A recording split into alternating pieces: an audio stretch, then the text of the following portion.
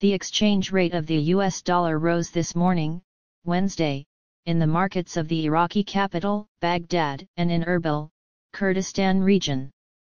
The dollar prices witnessed a rise with the opening of the Al-Kifa and Al-Harithaya stock exchanges in Baghdad, where it recorded 150,600 dinars for every $100, compared to yesterday's prices, Tuesday, which amounted to 150,000 dinars for every $100. Selling prices also rose in exchange shops in local markets in Baghdad, where the selling price reached 151,500 dinars, while the buying price reached 149,500 dinars for every $100.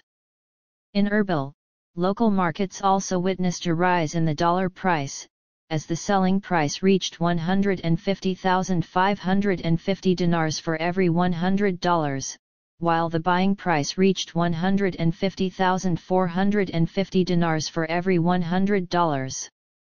Iraqi Dinar Bank announced today, Wednesday, the total amounts of financial settlements related to electronic collection movements from state departments and institutions during 9 months of the current year.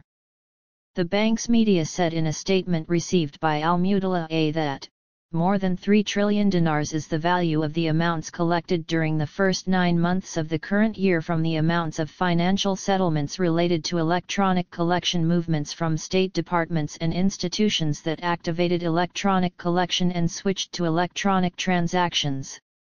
He stressed that, the achieved accomplishment represents the great interaction using electronic payment in financial transactions and ensuring the preservation of money movement paths and making them in a safe and transparent environment.